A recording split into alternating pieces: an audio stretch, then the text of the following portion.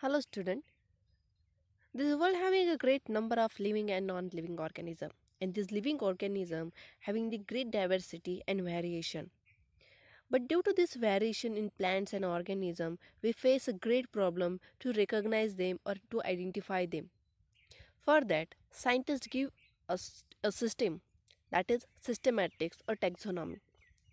But by arranging them in their taxonomy, we have to identify by their naming, right? Because every organism living on earth planet by identified by their names, but these animals can be have different name. Similar animals can be have different name in different region of world, and due to this naming pattern we get confused to identify them by their naming pattern. So that scientists give a proper scientific way to identify them by their name, that is nomenclature, zoological nomenclature. So in this lecture we're talking about the zoological nomenclature and how it give the proper name or scientific name to organism. So basically zoological nomenclature is system of scientific name applied to taxonomic unit of animal known to occur in nature whether they are living or extinct. So basically it is a system of scientific name, this system which give the scientific name to the animal. It may be living or extinct. We know that every organism which we know having the proper scientific name, so that they may be living or extinct but they having their proper scientific name, and by using this scientific name we can recognize them universally. So in other words we can say that the nomenclature is a system of naming of plants, animals or objects, and this scientific name are language of taxonomist. When a taxonomist identify and describe the natural group of animals, he give appropriate scientific name to group, because the common name do not serve this purpose to identify them, because each animal, same animal, having the different name in different region of world. Basically the term nomenclature come from Latin word. Nomen means name and clature means to call.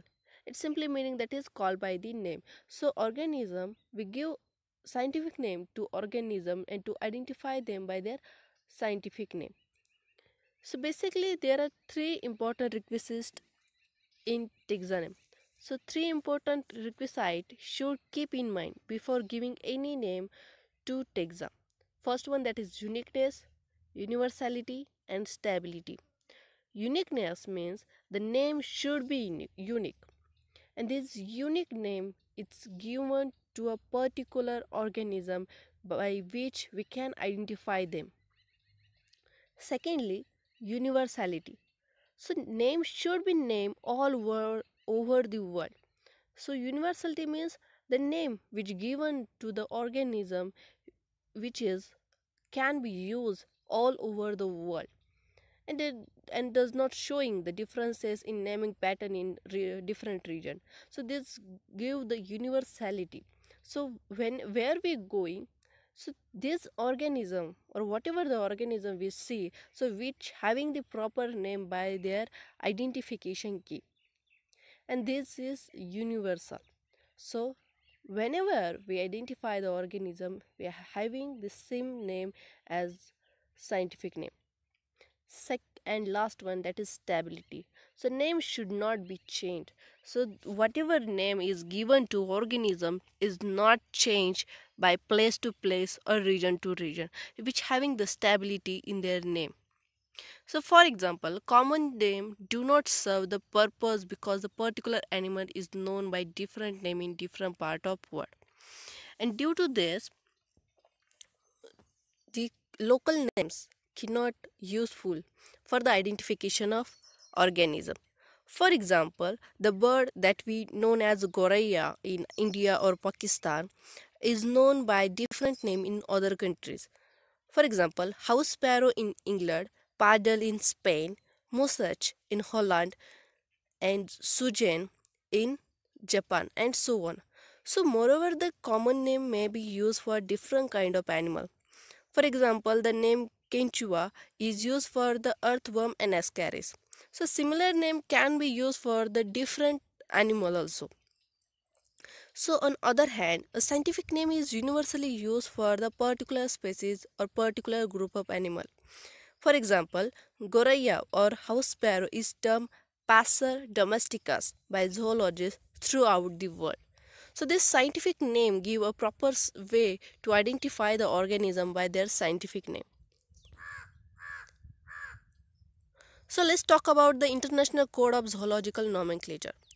So International Code of Zoological Nomenclature set a rule for naming of animals and for resolution of nomenclature problem. It's called as International Code of Zoological Nomenclature.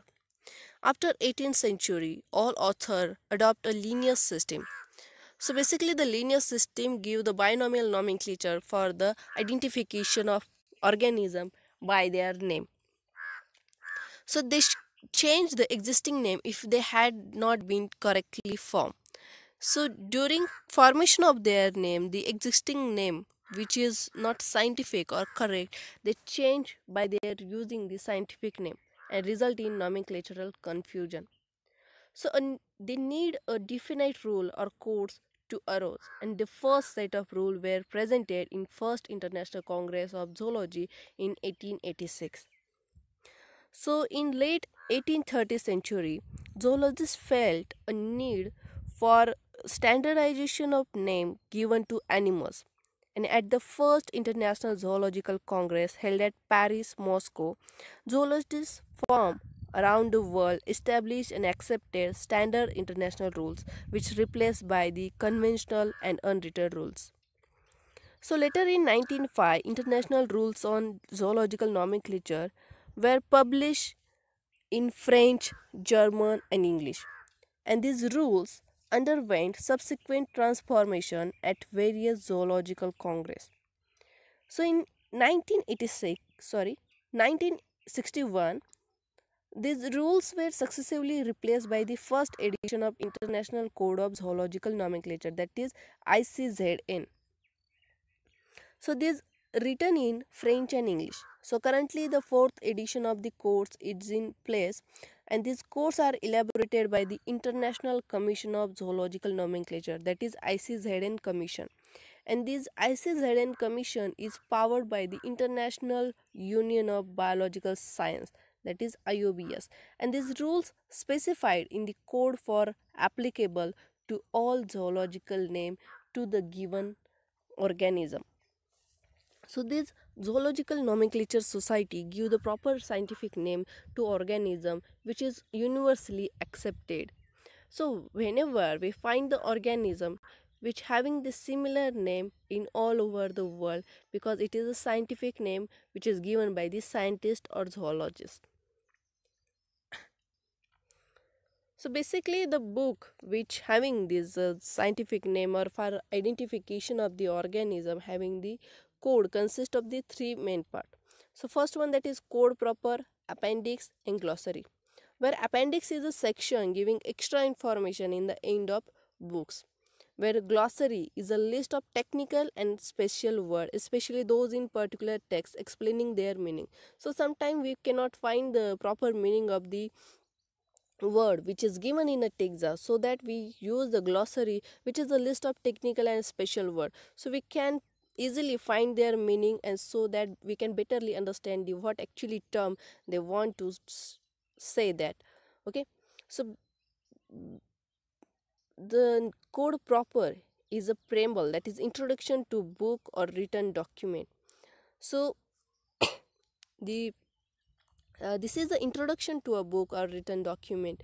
So whatever the information is given in a book which is a which is filled in the first page, so it is useful to know that the what actually the written in the in this book, and which are useful with the what kind of actually it useful for the identification. So basically it contains the 19 article groups in 18 chapters, and each article composed of the one or more mandatory provision which is followed by the recommendation and illustrative example. So basically these articles are composed of the more one or more mandatory provision which is followed by the recommendation and illustrative example. So each organism having the variation and having the some similarity also. So from kingdom to species, we identify the organism and place them. So basically, genera and species can be different, but order, that is kingdom, phylum, class, order, family, they are similar in particular organism. So we can easily identify the organism from which belong the class they belong. So these are useful recommendation as not mandatory. So I hope you understand the what is mean by the zoological nomenclature and how it used to identify the organism by their scientific name. So basically, this nomenclature is used to naming the organism, that is plants and animals, and which is useful because the local name cannot appropriate for the identification of organism. So that the scientists give this proper way to identify the organism by their scientific name. I hope you understand this concept regarding the zoological nomenclature. In next lecture, we talking about the principle which is useful for the which is provide the best provision to for zoological nomenclature. That is for today. Thank you.